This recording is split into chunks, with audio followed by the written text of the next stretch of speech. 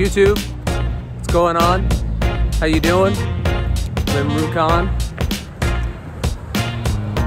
So, just walking to Kobey'S swap meet. I parked my van like all the way back there, like all the way in the back, right? And that's how packed it is today. Pretty much everybody in San Diego is at Kobey'S swap meet. It's like the most beautiful, perfect weather day right now. And why not go to Kobey'S swap meet, walk the floor a little bit, and check out what's out there. Totally worth a look. You never know. I mean, you don't have to have a lot of money on you too. So, I mean, I just brought maybe like a couple $100. I was thinking about bringing just $20, but I like to get the savvier deals. You never know what you're gonna find. All right, let's go check things out.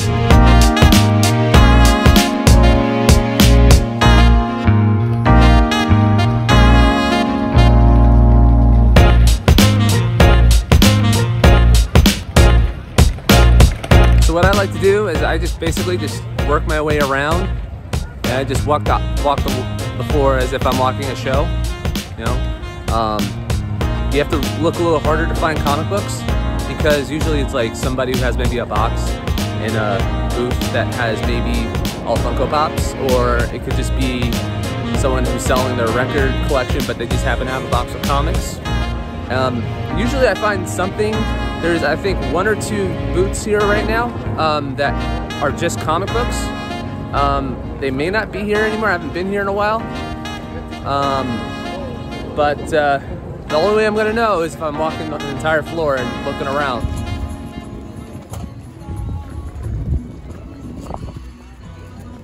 Okay, so here we got Real Ghostbusters.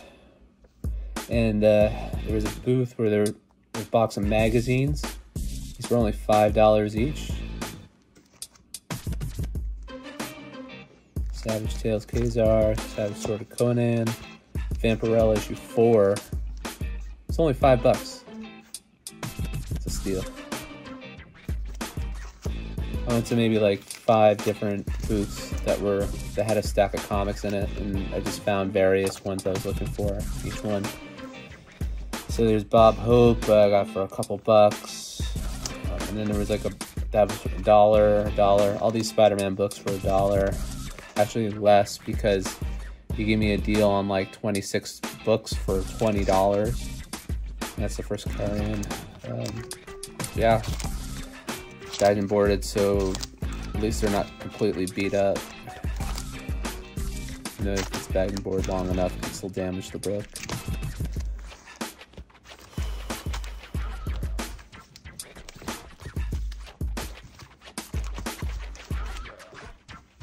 Yeah, you can never get enough Spider-Man, that's for sure.